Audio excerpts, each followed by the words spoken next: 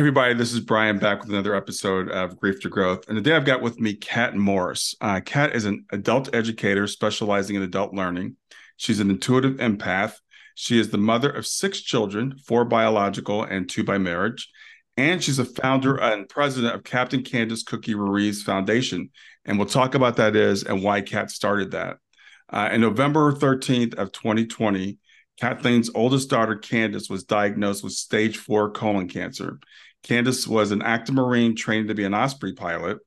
She received her pinning of wings on November 2020, shortly after diagnosis, and she was promoted to captain 9 days before she transitioned into spirit on August 10th, 2021. And today, Kat and I are going to talk a lot about Kandis, what a special person that she is. We're going to talk about Kat's journey of grief and Kat's transformation into starting this organization in her daughter's honor. So with that, I want to welcome to Grief to Growth, Kat Morris. Hi, Brian. Thanks for having me. Yeah, it's great to see you again. It's great to have you here and talk about your very special daughter, Kandis. So I'd like to start off by having you tell us about Kandis. Yes, absolutely. Candace was described as a very fun-loving, bright, magnetic human. She didn't know strangers. Strangers didn't know her. She just had that ability about her that you feel gravitated towards her, that aura that you heard some people have, her big, bright smile and big blue eyes. And she was just so fun loving and helpful and very focused on leadership ever since she was a little child. She loved leadership. It was just instilled in her from the moment that she was born. And I believe that that was what part of that essence that she radiated out of her, that draw on individuals to her, not just her family and her close friends, but just anyone that she came across. But she was also a shoot from the hip kind of gal. She told you like it was when you needed to hear it, even if it was tough to hear. But she would always walk away from that conversation saying, wow, I might not have liked to hear that. It bruised me, but I sure did need to hear that. Right. And then so it helped you to develop. So she loved the community. She had been doing community service ever since she was 6 or 7 years old. She and her older brother um, used to take their Christmas presents, their own Christmas presents. Candace had said, we're going to do this one year when she was 6 and talked with her brother and convinced him to do this with her. And they took their own Christmas presents and went around through the neighborhood, through the school. The school had a present drive and went with the teacher, the principal, I believe, and passed out presents to individuals that were less fortunate. And from that moment, that was her journey with community service. She was bit by that bug and continued to do that and loved being a Marine. Always aspired, did young Marines at 10 and 12 years of age. And so she was a very pivotal rock, a very strong pillar rock within her community, no matter where she resided, with our family and with her friends. And we love her and we know that she's always with us, but having that zest and memory of her, I believe, is what keeps us all moving forward. We have a little bit of that zest of Candace inside of us. Yeah, and she was an athlete too, wasn't she? Yes, she was a rugby athlete. She started out with the passion of being a basketball player. When she was younger, she played basketball, well, really all sports. She was a very well-rounded athlete. She played all types of sports, but her passion mainly when she was younger was basketball. She loved Michael Jordan and wanted to be a pro female athlete playing basketball and did that process and was wonderful at it and earned athletic scholarships in school for that. And shortly in her high school year, she just started, I think, growing and stretching and exploring a little bit more and decided, you know what? Came home one day and said, I'm not going to play basketball anymore. And my jaw was on the floor, like, what? You've been doing this your whole entire life. Yeah. What happened? And she's like, you know what, Mom? It's just not for me. It's not for me anymore. I'll find another sport. And she was not worried about, am I going to get a scholarship or not for my athleticism? She's like, it'll be okay. I'll find another sport. And 2 weeks later, she was about 15, 16 at the time, I believe. And she joined rugby. We had a local rugby team at her high school, Kansas City Dragons. And she introduced me to her coach. And her coach shared with me, I had no idea what rugby was. It's not a predominant sport in our city of Kansas City, Missouri, that I was aware of. Mm-hmm. And met with the coach, and the coach just shared with me a little bit about what it was, and went to the first game and thought, what did I sign up for? What did I sign her up for? But Imagine. Yeah. she did amazing and loved it. And that community that she grew with as 16 growing up, that community really was and is her family, and was there for her and my daughter-in-law and my granddaughter during her time of need with her battle with cancer. Yeah, yeah. It reminds me a little bit of my daughter. She played basketball from the time she was 5 until she was, I guess, about 14. And then she came home one day and said, "I don't want to play basketball anymore." And the high school had already recruited her to play on the team, and she switched to volleyball. So Yeah. yeah, Isn't it funny how that happens? How they just know, right? yeah, it is. And like I said, rugby, that's a tough one for a mother, I'm sure. Yes. But I have to tell you, like at first, yes, absolutely. But then I started getting a little bit more comfortable with this. And I'm like, wow, I got a daughter that's a rugby player. Wow. And we would watch her games and encourage her. And my daughter-in-law is a rugby athlete too. That's how they met. And it's just a beautiful sport and a wonderful family. They Hmm. really do show it's so much more than what we would think that it is if we were looking from the outside in. Yeah, I love rugby. I think it's fun. So Yeah. did she join the Marines right after high school? Shortly, not technically. She Mhm. started doing her reservist. She was a reservist first, leading into that pathway. Okay. Yeah. And she was trained to be an Osprey pilot, is that correct? Yes, she Yeah. was. Um, and was moved up the ranks quite very shortly. I believe that her time overall in the military was about 10 years, maybe a little longer, maybe a little over 10 years, but not more than maybe 10 and a half years. So Hmm. to be able to grow and stretch the way that she has in that short period of time with her ranks and with her knowledge is it's very exciting, and it's very admirable. Just showcases her character and her personality. Yeah. So then she got the bad news of the diagnosis. Yes, we got that diagnosis. She was not feeling well for off and on for about um, a year prior to that, but just didn't contribute it to anything. Like really, just thought that, oh, maybe it's IBS or stress, or maybe I'm just not eating something. But then when she finally started getting like really severe symptoms back in 2020, it was right when COVID first started, right? Hmm. Hmm. So she came to visit us, and I noticed right away that she had lost a ton of weight. And I was like, what are you doing? You've lost so much weight, Kandis. And she was like, oh, I've been fasting, I've been doing this, I've been doing that. But as a parent, you feel that gnawing feeling inside of you, and something's not right, even though they're putting that brave face on, right? Hmm. And so I just shared with her. I was like, "Hey, come clean, come clean. What is wrong with you? I feel like you're sick. Like, what's wrong?" And she was like, "Mom, starts telling me about her symptoms." And I was like, well, you need to get to the doctor and you need to get those checked because that's very serious. So she did. She made an appointment. And at that time, it was just so COVID crazy at that time.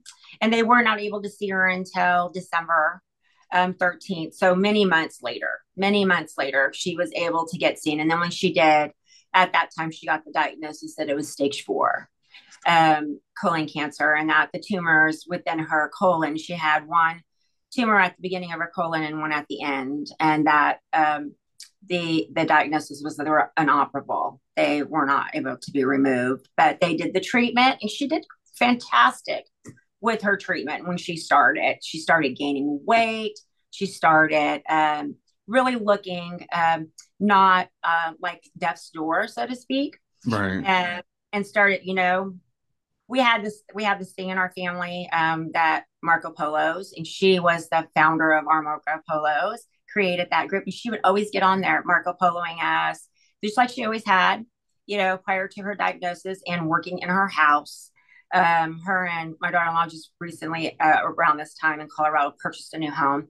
So she was Mm. working on it and doing painting and stuff and videoing it and sharing that with us. And we're thinking, this is a person that's been diagnosed with stage 4 cancer. Look at her. Like, to look at her, you would not know it from just the view of her after she started progressing. And then we would get updates about how the chemotherapy and radiation treatments were like 85% or 65%. Give us like these percentages of how it was decreasing. But the risk was is that she just didn't have that the cancer just in her colon. It had started spreading into other areas of her body, her brain, her liver, other areas. And then it got to the point to where the oncologist, shared that, they're at the end that she, wasn't going to be able to get the chemotherapy or radiation anymore. But before we got to that, she was out home. I mean, she would go do her treatments.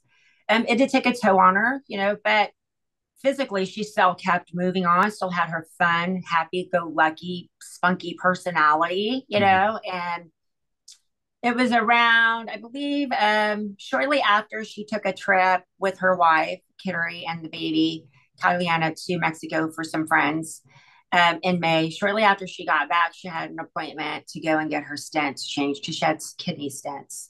And so she had an appointment to go and get those checked. And she shared on our Marco Polo, they had a routine. It's just a routine, checkup. I'm just going to go in, do this routine stent change.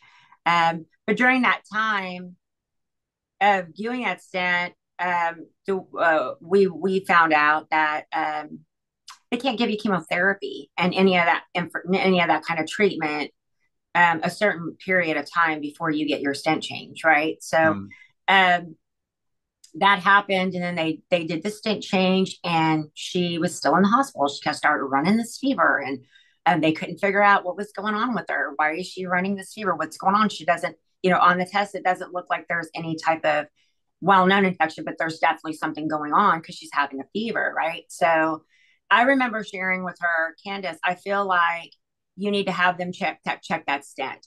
I feel like that stent has been compromised. I feel like that stent, there's something wrong with that stent that's making you ill, right? And she was like, Mom, no, everything's okay. It's not the stent, something else. I'm like, please just ask him to check it. Please just ask him to look at it once again. And she did. And they ended up finding out that something was going on with that stent and was able to correct that. But by that time, her being off, you know, going into the hospital the entire month of June.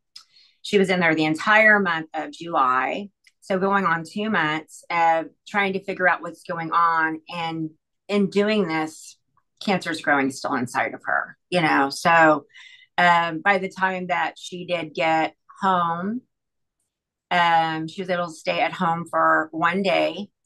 And then she went back. And then that was towards the last week of her life, was when she got home, was able to celebrate with her wife and my daughter, her younger sister, and her child, Kyliana, the celebration of her Captain Kandis ranking. Mm. And shortly after that, she started having some bleeding and went bleeding, in her urine, and went back, and then they admitted her, and she stayed from that moment on and wasn't able to come back home. Wow. I'm really sorry. I know that had to be extremely difficult for you to go through. Were you able to be with her during that time? That's the whole thing, is that it was so, we had planned to go and see her. So I saw her in July. We moved her younger sister down to Colorado to go to school down there, and so that she could be close to her sister and help out as Mm. a part of the care team. And Candace was always adamant, when she got this diagnosis.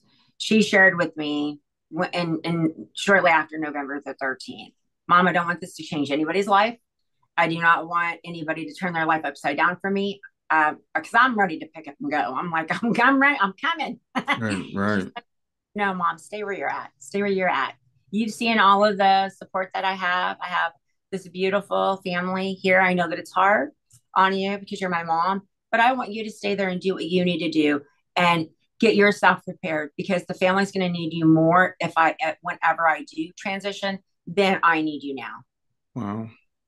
Wow. So she's like, you focus on you. You get yourself together and you get yourself right and you focus on your work and you do what you need to do to get yourself prepared because one day you're going to have to lead this with pack without me, mom. And I need for you to do that now. I think you need to take this time. Call me, come visit, but there's really no need in you being with me 24 hours a day. I think that the bigger need is for you to get yourself to absorb this. And in hindsight, I look at this, Brian, as like almost as if she was giving me a riddle, right? Almost as if she was giving me a sneak peek behind the curtain, right? When I look at it in hindsight now, you need to get yourself ready. You need to handle yourself. You need to accept this for yourself. And at that time, I thought she was talking about the cancer and her diagnosis, but I believe now it was really, like just like she said it, the family's going to need you more. My wife, my daughter, our family's going to need you more when I do transition over because this cancer will kill me, mom, someday. It will. I don't know when. I hope I get to see my daughter graduate high school, but it will kill me someday, mom. And they're going to need you to have your crap together. Yeah. They're going to need you to have your crap together because right now I'm okay. I'm in good hands. So after she transitioned, what was your grief journey? How's it been so far? It was very horrifically hard. Yeah. Losing a loved one is horrible, regardless. Right. But losing a child, it is really just this tug of war with inside of yourself that you are wrestling with every single day. The first moment that I got that phone call, it was at 1:30 on August the 10th, which was the time of our meeting, right? So I feel like that's a synchronicity. Our Oh, meeting was wow. scheduled for 1:30. Kandis transitioned at 1:30. It's one we just started at 1:30 on August the 10th Yeah. recording this. Yeah. Yeah. So I feel like that's her synchronicity, her God wink to me, right? For Wow. today. Leading up to that, we were, as I shared, we were planning to go and visit.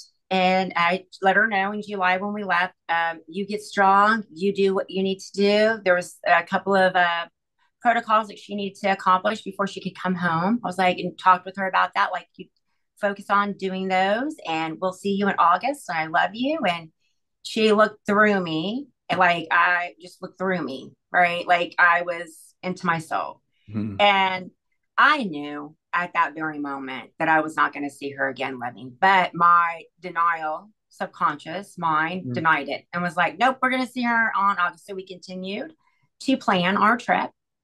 And on the 9th, we were hearing that Kandis was having complications. There was some high risk and complications over leading up from the 8th and the 9th. And then in that evening of overnight of the 9th, she slipped into a coma. And my youngest daughter, Catalina, called me and was like, I'm on my way to the hospital. Mom, you've got to get coming right now. We do not know how long it's going to be. I'm in San Antonio, Texas. They're in Colorado. So I'm freaking out. And she's like, I'm on my way to the hospital. Kandis is in a coma. I'll tell you more when I get there. And as Catalina arrived and spoke with her sister, Kandis came out of the coma. Kandis came out of the coma and acknowledged her sister. She wasn't able to talk, which the physicians and I assumed she probably had a stroke, which maybe compromised her voice and being able to talk. But she was very coherent from what they shared. She could move her head, she could move her fingers. She was coherent. She was aware, nod her head yes or no. So then Katie calls me and says, Mom, Kandis is out of a coma. She can't talk, but you can talk to her. If you want to say something to her, you can say something to her now. So I was like, okay, this was at 12:30 on August the 10th when I had gotten that phone call from my daughter.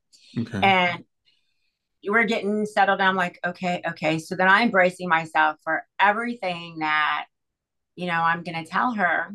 And we get ourselves positioned, and the nurse comes in and says, well, we need to change her coloscopy bag. And Katie had me on speaker, and I was like, I love you, Kandis. We're going to talk here pretty soon. I love you. And, you know, Katie was like, she's shaking her head. She hears you. And Katie asked the nurse, well, can we stand here while you can I stand here? She's talking to my mom. And something happened where the nurse thought that it would be, better if Katie left. But Mm-hmm. also, Katie had shared with me, that Kandis was kind of like motioning for her to leave the room, right? And Katie just thought, well, she just wants some privacy. Why they change her coloscopy bag? But as soon as Katie stepped out of the room, that's when she transitioned. And then, that was at 12. When we were on the phone, Katie hung up, and I think it's about 12:45 Central Standard Time. So I'm waiting, knowing, like I knew something just came over me, and I just knew Mm-hmm. that when I got that call, that was going to be the situation, even though that's not what we talked about prior to us hanging up, right? She said, well, I'll call you back, Mom. They're going to change your coloscopy bag. Call you back in a minute, and you can have your conversation with Kandis. And I was like, okay. But I knew that from that moment, I just had gotten this cold chill in my body. And Mm-hmm. Katie calls at 1:30 Central Standard Time and said, she's gone, Mom. And that was the day that our lives turned upside down. Yeah. And it was very struggle. It still is from day to day life, a struggle. And one thing that I want to share with all parents, anyone, but specifically to our parent community, is that, it is a horrific, horrible black hole of abyss. I felt like I was thrown in literally into this black hole abyss that just kept swirling around and around. And I had no roadmap, no compass, nothing, no sense of direction, and the sense of just being lost. And in addition to being lost, a part of me died with her.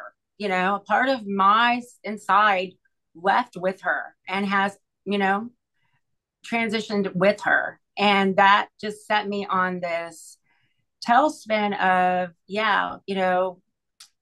going through that process of not wanting to survive, not wanting to be here. Like, even though I had three other children and two stepchildren and a beautiful family, the grief just encompasses you, and all you focus on is your loss and how horrific the pain is. And the pain is just so horrific that it literally makes you feel like as if you're going mad.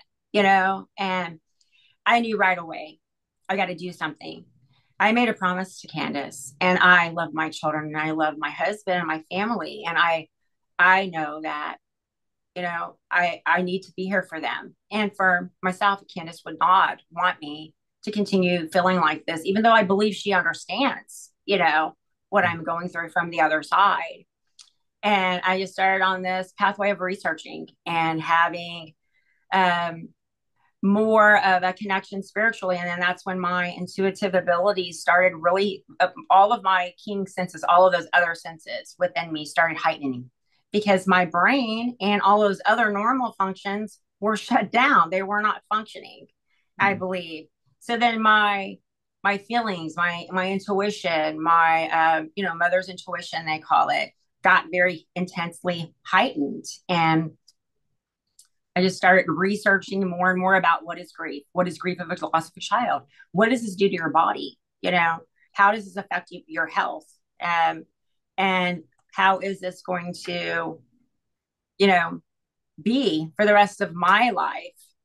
And as I'm going through that journey, Brian, I had dreams of Kandis. Kandis came to me. I believe they're visitation dreams. She came to me first every month for 6 months with a message, of breadcrumbs, dropping those little breadcrumbs, helping me to understand what I was going through, in addition to what I was learning medically and scientifically, right? And The first dream that I had of her was at 2 months of her crossing.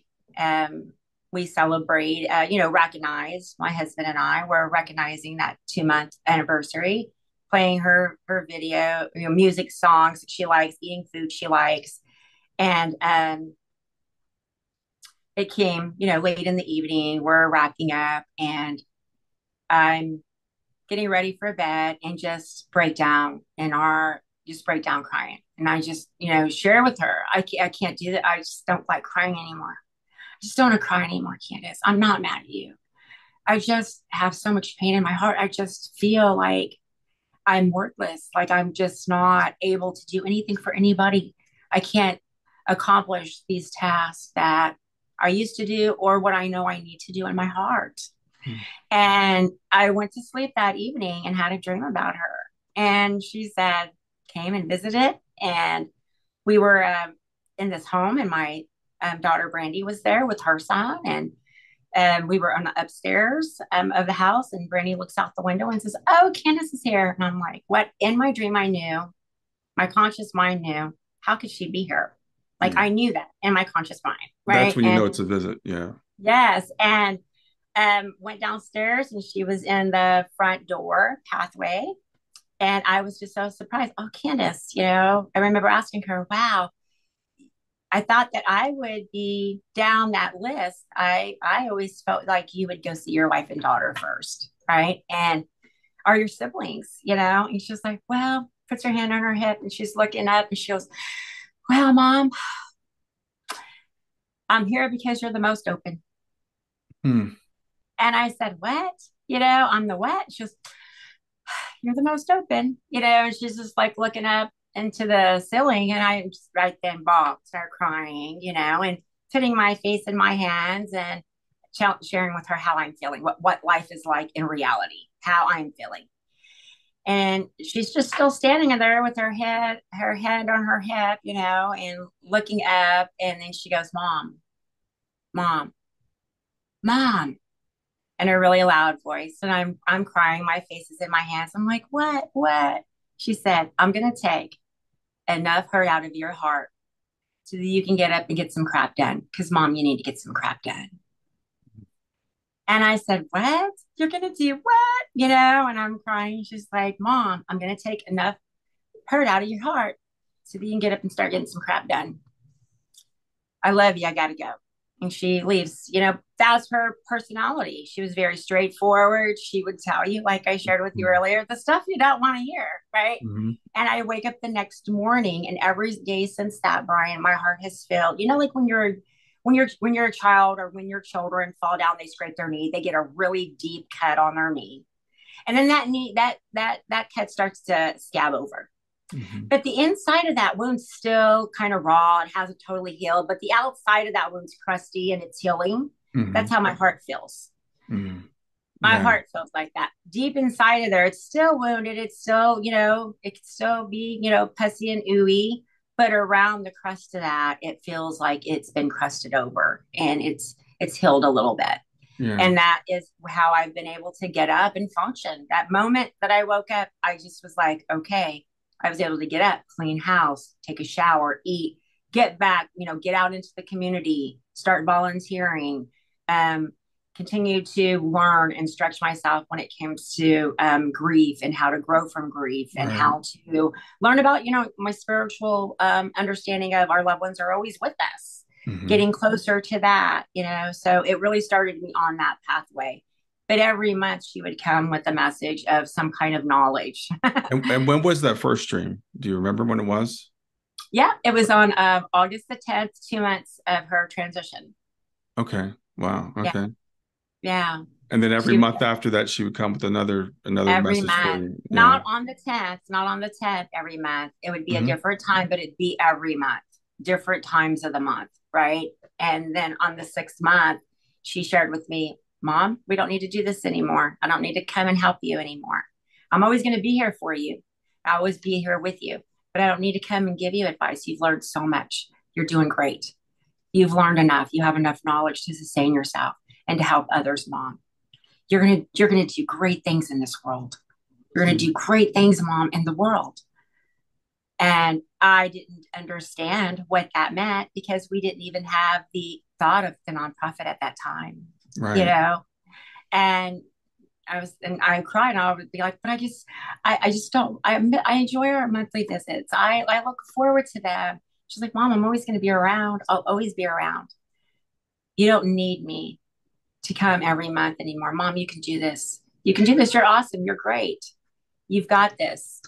And don't forget, you're going to do great things in the world, Mom. Now, did you know about dream visits before you started having these? What were your beliefs before Candace transitioned? Yeah, not really. I was and have always been religious and spiritual, Hmm. and know that there is a heaven, and I believe in God and practice in that, but not to the magnitude of what I've gotten to be at in this level now of Hmm. just having those visits and talking about my spiritual grief therapist and helping them helping me to be able to explore that knowledge and Hmm. understand that yes, there is after bond to bond that the physical body passes away, but the relationship doesn't ever die. You know, and learning that they are able to visit us in our dreams, send us signs and synchronicities. Um, if we believe, if we believe and if we see that, then absolutely we can. And that's what I would like to share with our viewers today, Brian, is that when we are going through our loss, whether it be a child or any loved one, anyone that we love that we've lost that has shattered and rocked our world because they're not physically here anymore, for them to know that they're not alone and that they are able to have that connection with their loved one. Just think about it in this way. What was that relationship like when they were here physically? What was that person like when they were physically here? Hmm. And would they ever know that their person had, if they had an opportunity with their loved one, not come and visit them and not see them? How was that? If they were going to do that physically, to me, it only makes sense for us to think about they would find a way to do that Hmm. after physical existence, right? Right. Right. And being able to comprehend that and understand that physical, emotional, spiritual balance, I believe that is really what grief is all about, Brian, right? It's about us psychologically understanding how to balance the physical acknowledgement, excuse me, of the physical existence is no longer here, while balancing the fact that we still feel like we have a relationship with them and we still have this connection, right?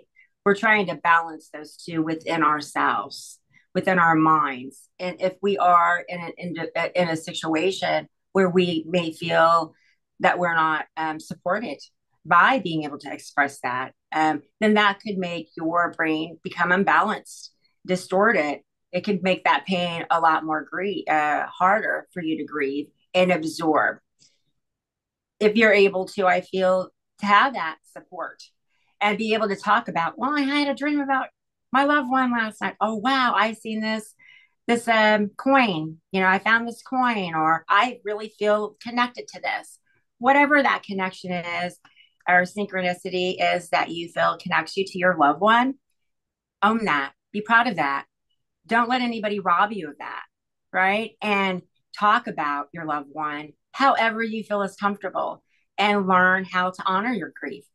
Grief should be honored, in my opinion. I've learned to honor it. I disliked it at the very beginning, but I honor it now and I have a pact with grief. And I think that if individuals consider having a pact with their grief and let their grief know, hey, you're not going to leave, you're going to be here with me forever, that's a given, right? But let's make an agreement.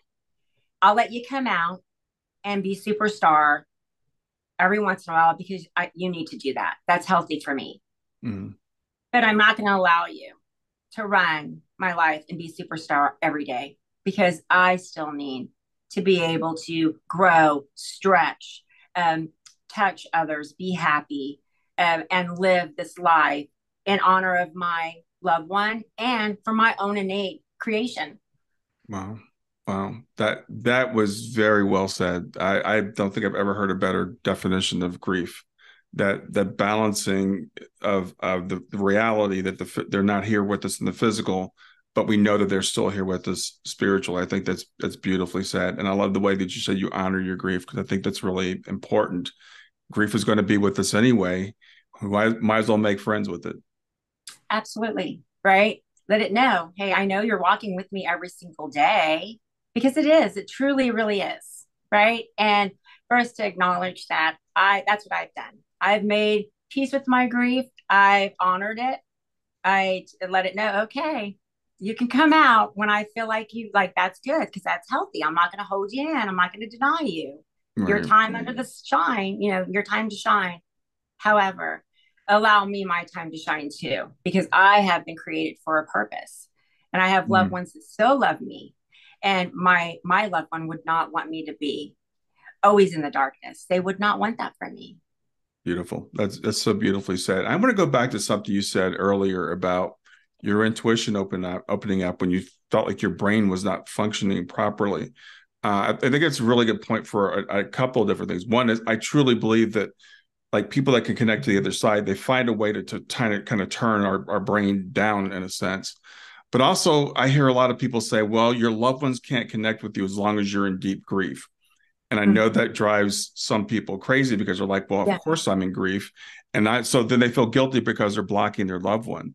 So absolutely. I love that you shared that experience, the way that Kandis came to you in your deep grief. Yes, I was in the heat of deep grief. My family was so worried about me. It was to the point to where, as I, going back, rewinding back to the day when I got the call at 1:30, I knew instantly I have to take a time out from the world. I cannot go out.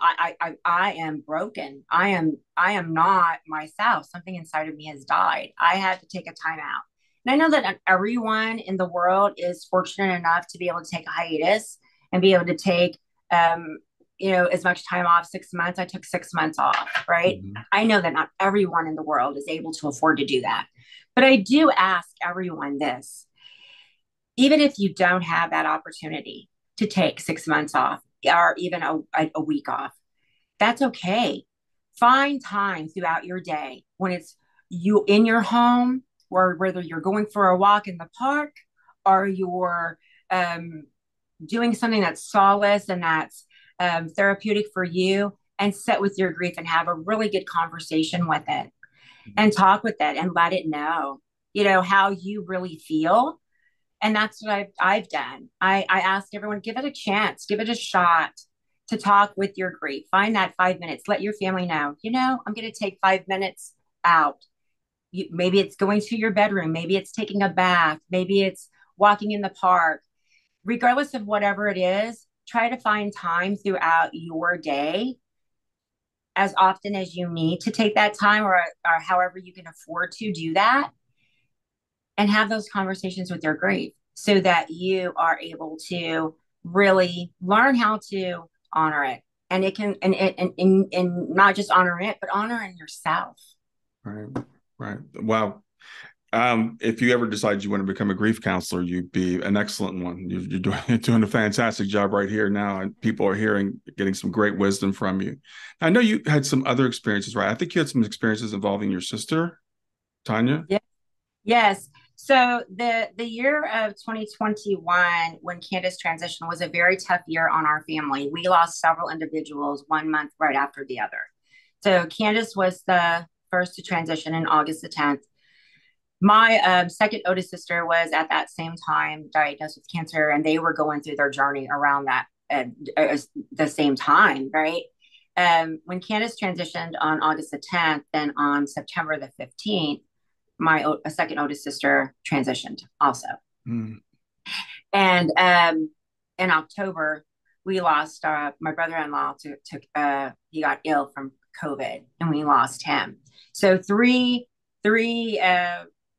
deaths 3 months in a row, right? Wow. Wow. And then later in that year, my oldest sister was diagnosed with cancer, esophagus cancer, and she lost her son in December of that same year.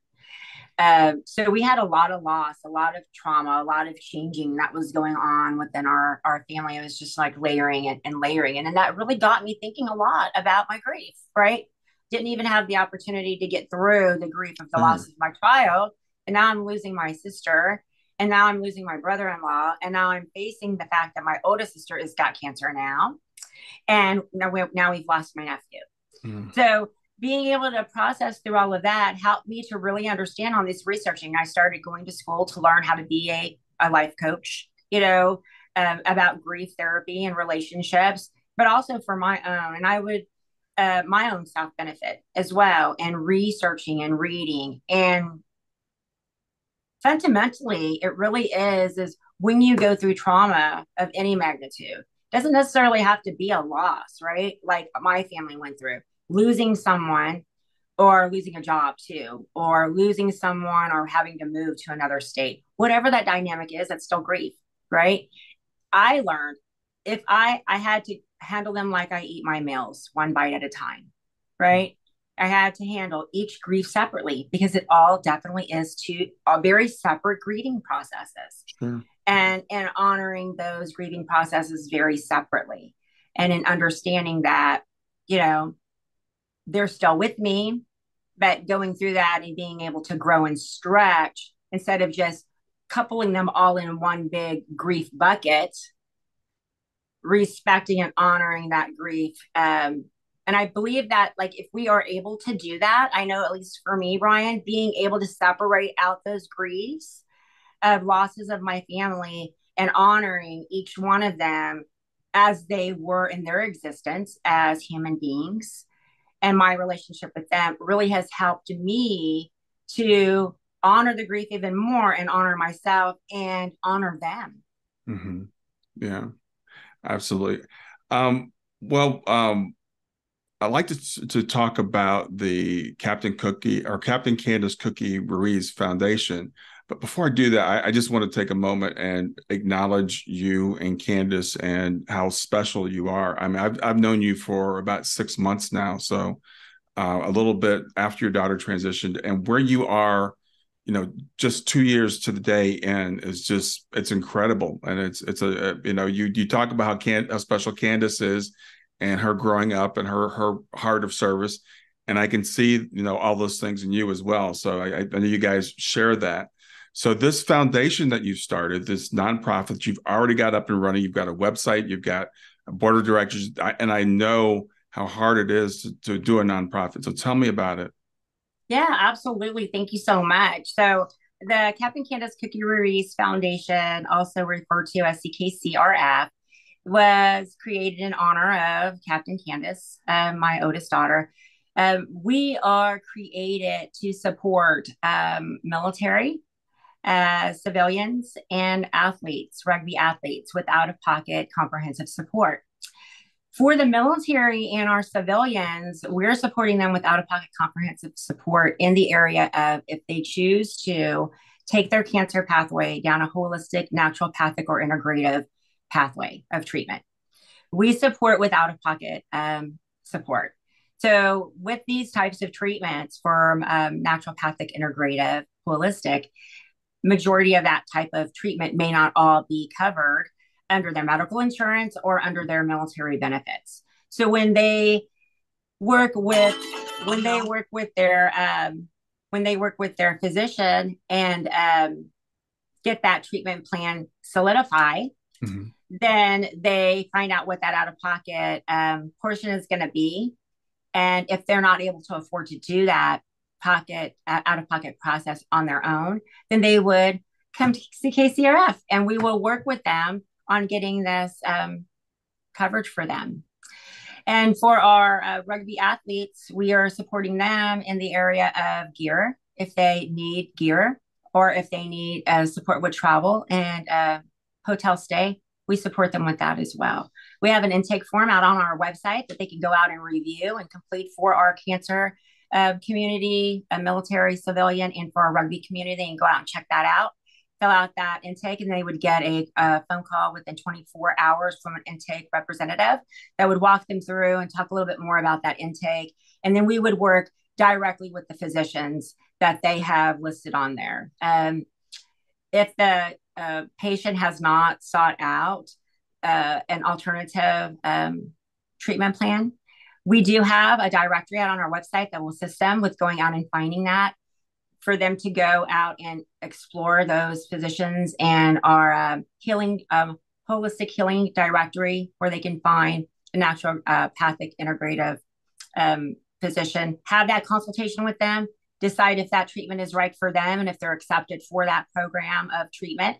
And once they've gotten that all covered with their medical physician and they're finding that they're needing that support, that we're more than happy to help them with that part.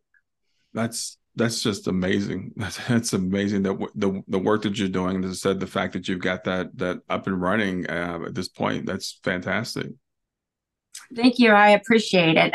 We have a great team of board of directors and a wonderful staff, and all of our partners that we have partnered with to assist us with our website design, with our consultations of strategic planning. Everyone, and this is totally a team effort. And I truly believe that God and Kandis laid this inside of us to create this, because that's what I really believe now. When she shared with me at the 6-month mark, Mom, you're going to do great things in the world. Mm-hmm. I'm like, what are you talking about? Great things in the world. I'm just an average, everyday person. But now, in hindsight, with this nonprofit, I truly believe that was the God wink that she was giving me. She was letting me know that this is good for the world. The world does need this. They do need this support. And for them to know that we understand their journey. We understand that journey of cancer. And if they choose to want to do a part chemotherapy, part radiation, but have some holistic integrative therapies to help them with their nausea, or to maintain that those after effects of those systems, we help those with that type of pathway as well. It doesn't have to be 100% treatment plan, but they have the hard job. Our job is to be there to help them have the peace of mind to do what they need to do best, and that's get well. Yeah. So have you done anything like this before, Kat? I mean, I'm still just flabbergasted. Done what? Put together a nonprofit or anything? I mean, what was your background before this? Well, my background is in adult learning, and I, as it shares on the website, that I have a bachelor's degree, double major in criminal justice, paralegal science, and adult learning, and that's my predominant role currently as a adult educator. I publicly speak and facilitate to adults, and but with the legal mind and just this passion, going to school, I did go to school for this. I got my IAP nonprofit certificate. Okay. When I started going through this journey, shared with our board and our staff, and shared with them, I'm going to go to school and learn what this is all about, because I want to make sure that we cross every T and dot every I. This has my daughter's name on it, your sister, your wife, like our loved one's name on it. And this is for humanity. So let's do it right. Let's measure twice, cut once, and we're moving forward with that. Well, you're an absolute model for how to deal with grief. I mean, I love what you haven't denied your grief. You've honored your grief. You have taken this tragedy of your young daughter, transitioning in such a way, and turned it into a blessing for the world. It's fantastic. Well, thank you, Brian. I really appreciate that. And truly, really, I believe that it is a blessing.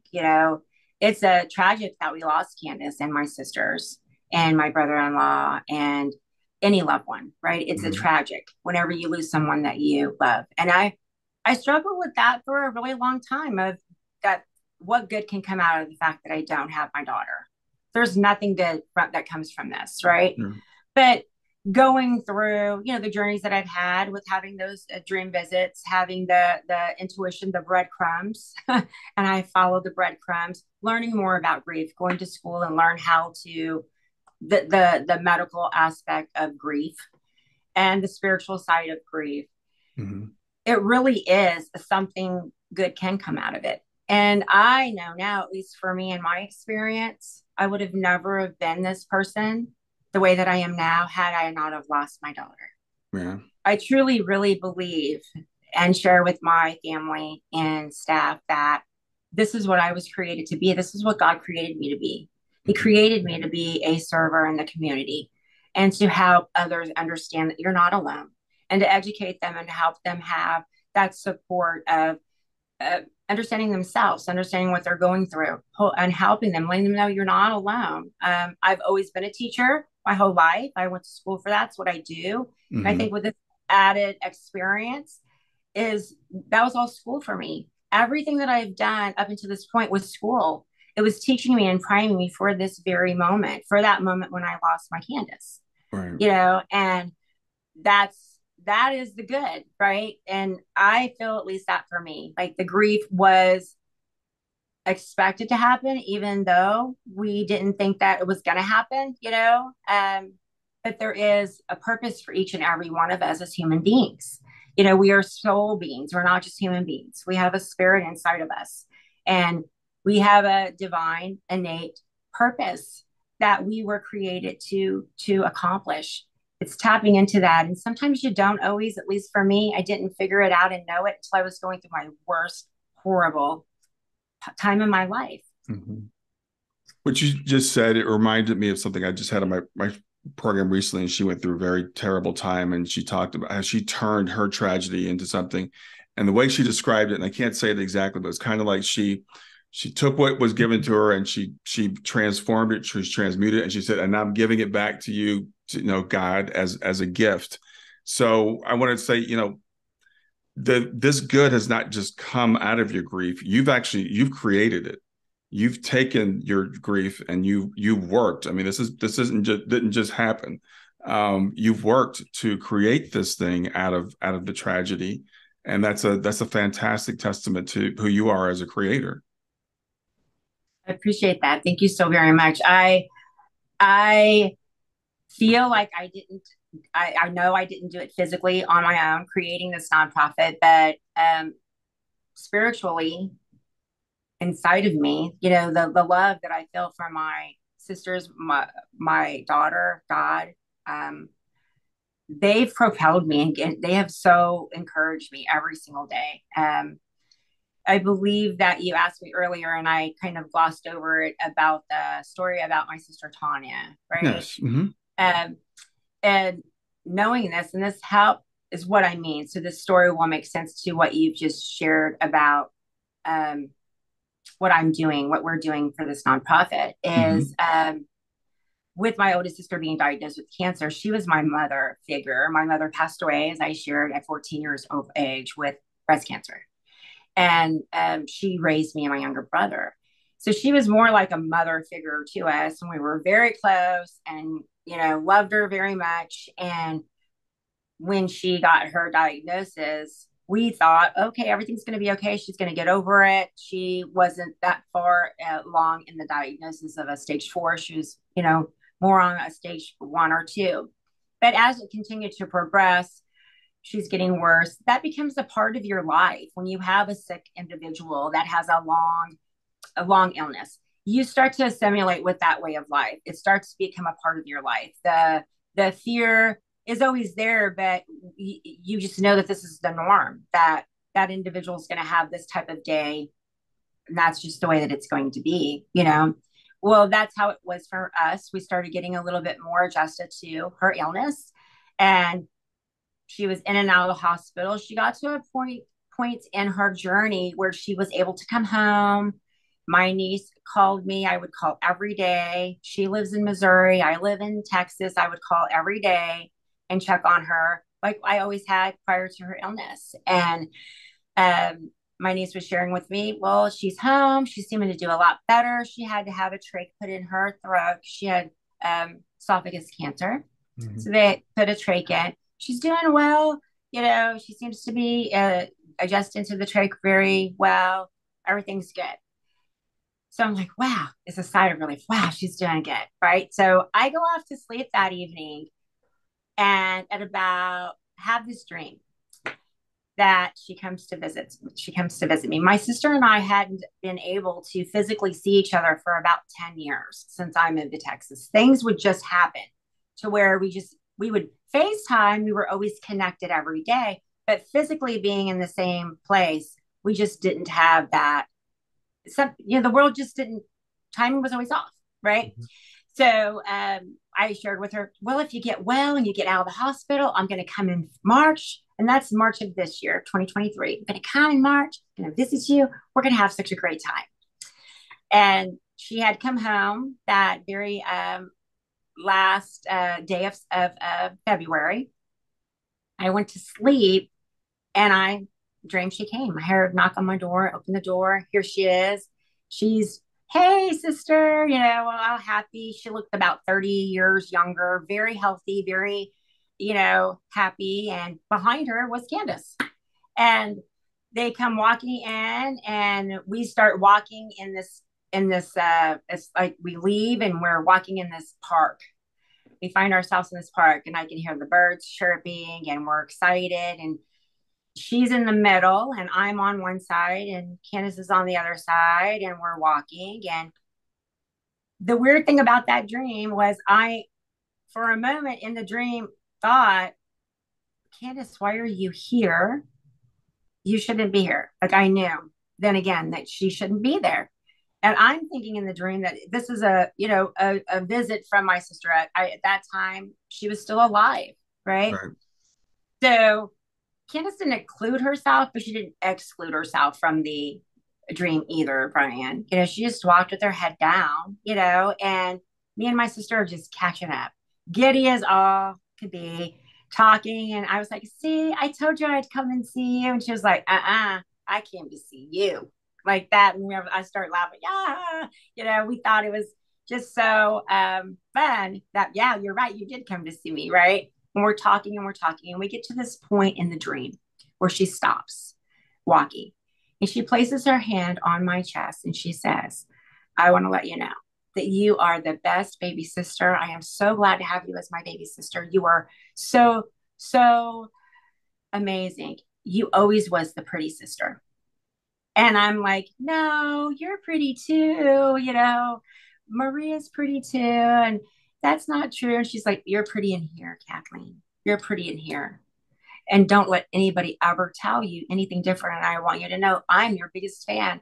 And I will always be your biggest fan. I'll always support you. You do amazing things for people.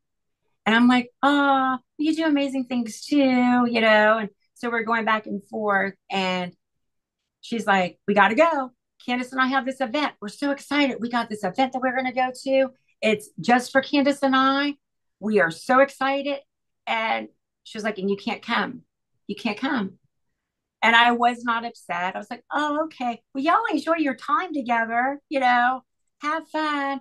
She was like, we'll see you later. You'll be able to come to the event later. It's not, you can't come to this one.